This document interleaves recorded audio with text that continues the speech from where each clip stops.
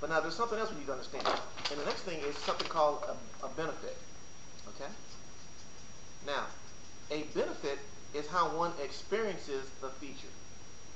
Are you with me on that? Right. So let's say, for example, you mentioned that it was multicolored, right? So what would be a benefit of it being multicolored? It can go anywhere in your home. Very good. Okay. So it's multicolored, goes anywhere in your home. Another thing you said it had two pieces of wood. What would the benefit for that be? Two pieces of wood. It can hold more than one thing or do more than one thing at the same time. All right, outstanding. All right, so to do more than one thing. It has a red clothespin at the very top. What would be a benefit of a red clothespin? It can hold your personal notes or anything else. That's a benefit. What about the bumblebee at the very top? It's stylish. There we go. Benefit. Now, if we go feature and benefit, for example, feature is multicolored. Matches everything in the house. That's nice. Red clothespin. Holds a lot of stuff. That's okay. But we need to put everything together. So we have one more part called a bridge. Now a bridge is how we connect the two together. Alright? But now in the bridge connects the feature with the benefit. And it contains the word you. Now when we use product knowledge and we're selling something, we always want to explain to the person we're talking in terms of their interests and not our own. Does that make sense? Right.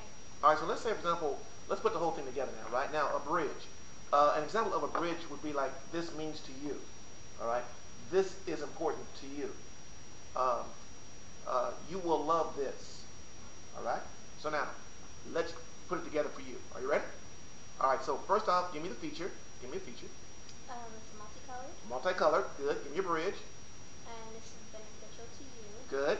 Give me a benefit. Because it'll go anywhere in your home. Outstanding. Now let me do it for you.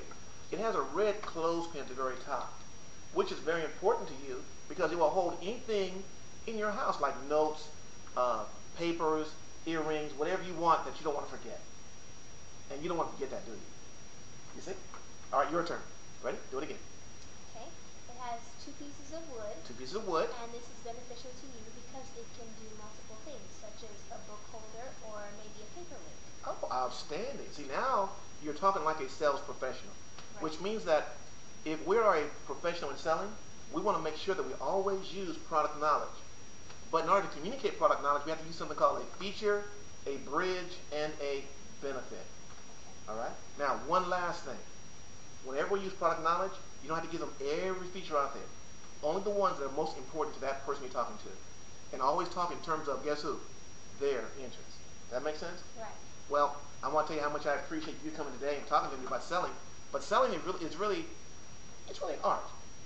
And if you do what you talked about today, I believe that you'll be successful in selling. So always use a feature, a bridge, and a Benefit. that's right, benefit. Thank you so much. Appreciate it. Thank